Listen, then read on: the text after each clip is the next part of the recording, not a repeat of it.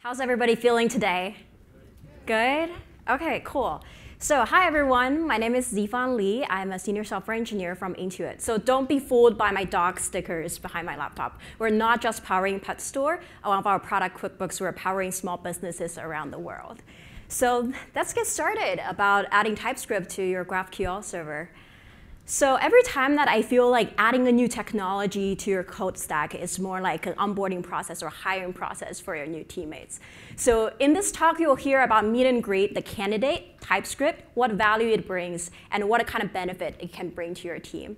Second is the trial period. It's kind of like the interview process. We want to try it out first to see if it's a fit with the team culture, with the code stack. And then last, I will go over the migration strategy of the entire code base when we actually decided to commit to hire TypeScript to be part of our code base members. OK, so first, let's meet the candidate, TypeScript. So by show of hands, can you raise your hand if you've heard of or used TypeScript before? OK, cool. There are a lot of you guys. Just to be inclusive, can you raise your hand if you have not heard about TypeScript but are excited about hearing about it? Cool. It's a nice afternoon stretch for everyone. So TypeScript is a superset of JavaScript, and it provides static typing. So just as a quick example, this is an example case of a TypeScript file where you can see there's a function called greeter, and then the input is person, and it's typed to be string. So the only input that's going to be accepted is a string value.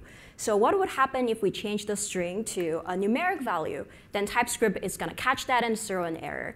So if you use Visual Studio Code, this is what the error is going to look like. This is going to say that number is not compatible with parameter type string. OK, so as you can see from the example, static typing is one of TypeScript skills.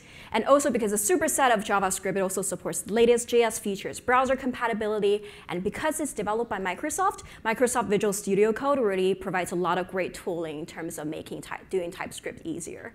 And in terms of adoption, there are over 2,000 companies that are actively using TypeScript right now. So it's very popular in the tech industry. But will it be a good fit for your team? OK, so next, then we're at the trial period. So let's give it a try. So our team at QuickBooks Payroll, we built a GraphQL server using Apollo servers. So this is an example about a very tentative file structure of what it looks like.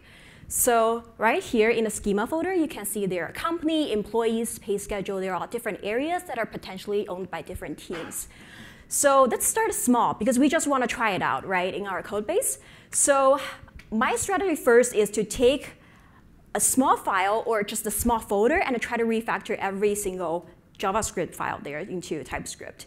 So one of the principles that I'd like to use is if the file has very few imports, then that will be an ideal candidate because we don't have to deal with those extra dependency typing stuff. So once we pick start small and we're ready to refactor, before that, I think it's really important to set the goals about trying it out. For example, think about the questions about what are problems that you want TypeScript to solve ahead of time, and then kind of define the success metric of, for example, how many bugs that you want TypeScript to catch at development time. Also think about what could be the potential things that is stopping your whole team from using TypeScript. For example, if it's learning curve, then I think it would be helpful to document your learning experience, like the problems that you've run into, and the resources that you rely on to solve your problem. So once your goal is set, and then let's look into how to incrementally change that small folder or file into TypeScript. So the first step, straightforward, add TypeScript to your code base. There are a lot of resources out there. TypeScript official website provides great tutorials and resources in terms of this. But essentially, you would want to define a config file that's called tsconfig.json. And then you want to rename the .js files in a specific area to .ts. So this is an example of what the tsconfig file looks like. So it's going to output the compiled TypeScript code in JavaScript into build folder, and allow.js is set to be true.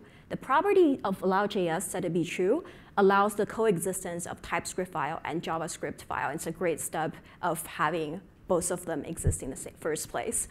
And then after that, as the end of the first step, you would want to do a checkpoint to make sure that your server still starts up, nothing is broken, and your test still passes.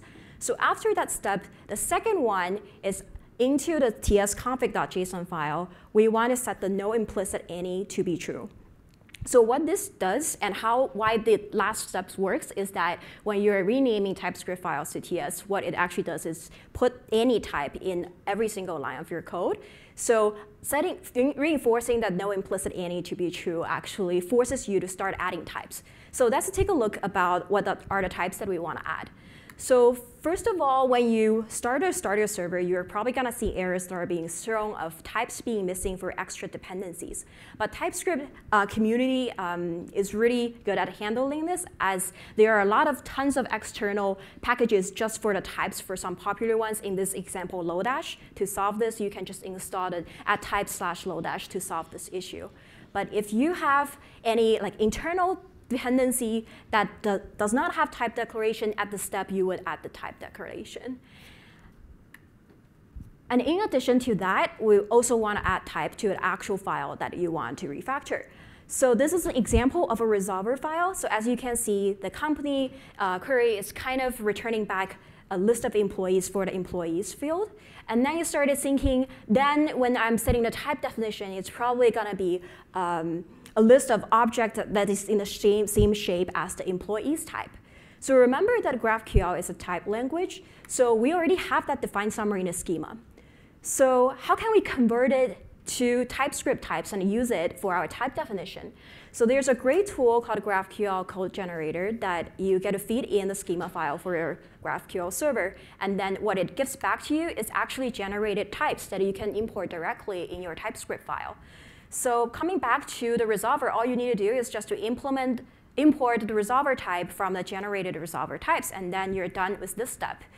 Before that, make sure that your server starts up and your test passes. So then it comes to the last step is to enable strict typing. So same thing in the tsconfig.json, there's a strict option that you can flip it on to set it to be true. What it means is that it enforces no implicit any, but also enforces null checks, bind, call, apply, functional types, more strict type checking. So this is the stage where you would add more types, more stricter types on top of the types that you already added at step 2. So after this, you already been finishing with this file or folder refactor, and then you are ready to go.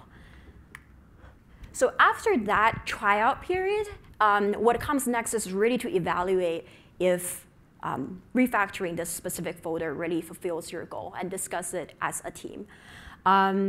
So one of the things that you might discuss are, one is that if it really fits the need. I think it's really important because different code base does have different use cases and problems that we want to solve.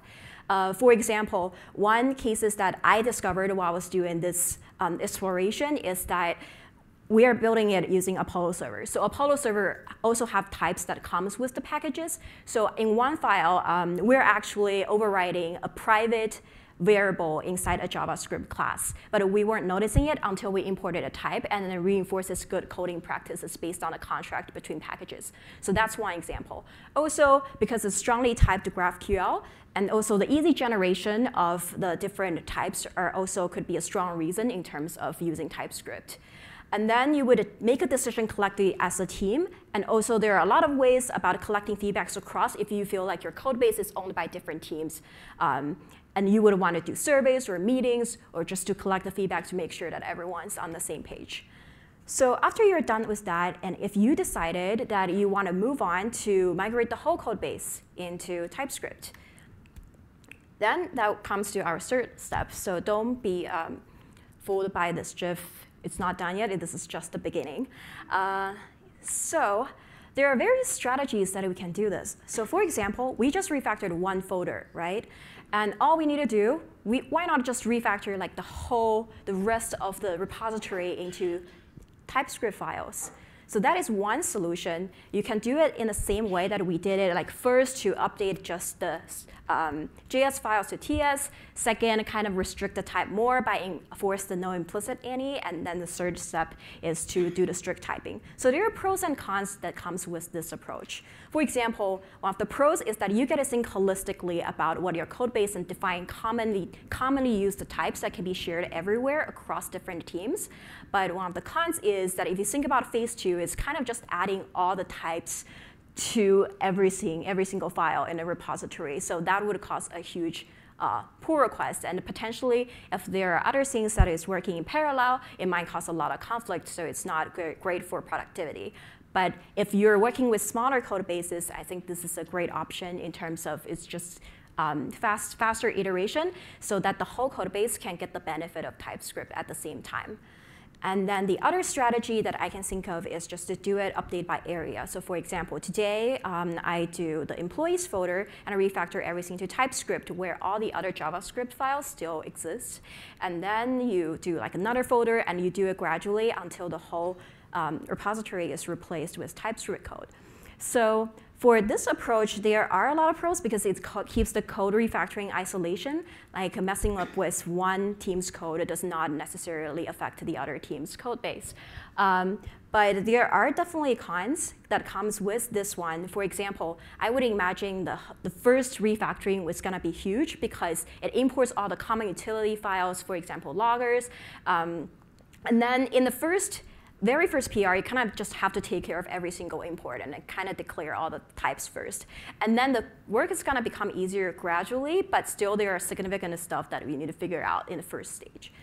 There are also a lot of other strategies. You can do a mix of these two, but I think what I would advocate for more is just to keep it straightforward, keep it really catered to your own team's needs, because essentially it's based on your team's resource, productivity, and your team goal. So just to wrap up, I think one takeaway I do want to point out is there are so many different approaches of refactoring code bases. And there are so many tools that are about type checking and about TypeScript. So figure out what works best for your team, I think is the most important thing. And the other thing that I put kind of as a subpoint, because I want to use the T and S from TypeScript for takeaways, so it needs to be a plural. So experiment and iterate is also extremely important because just by doing file by file, you keep the cost really low. Like it doesn't hurt anything if you just one file in TypeScript, and it makes a lot easier to convince other people to use TypeScript. Yeah, so that'll be all. So feel free to contact me if you have any questions. So thank you very much.